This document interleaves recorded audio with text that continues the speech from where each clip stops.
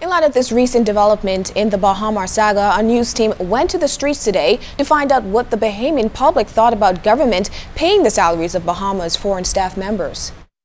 No, I don't think the government should be responsible for paying the foreign workers.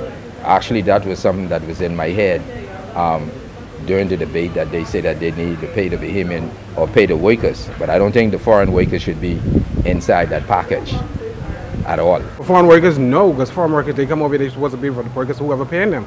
Because someone else bring them in, you see, like we bring them in. If they come from someplace else, they're supposed to be get paid from the person who bring them in. Well, when I think of government payout, I always think that it's going to fall on me, the taxpayer, at some point. I am not responsible for foreign workers, right? So, no.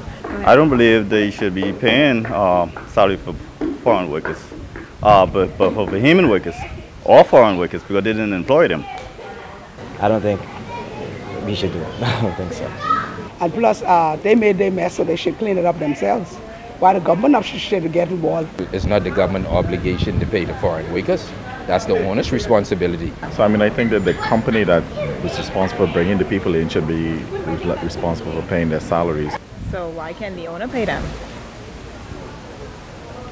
That's why it's weird. I mean, you can't expect to bring somebody in from someplace and we got to pay them, but then we didn't bring them in. You bring them in.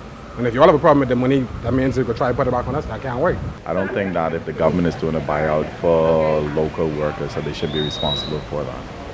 The government is not responsible for 80 expat payments. The developer should be responsible for those. Definitely not the government, which will fall back on me, the taxpayer. No.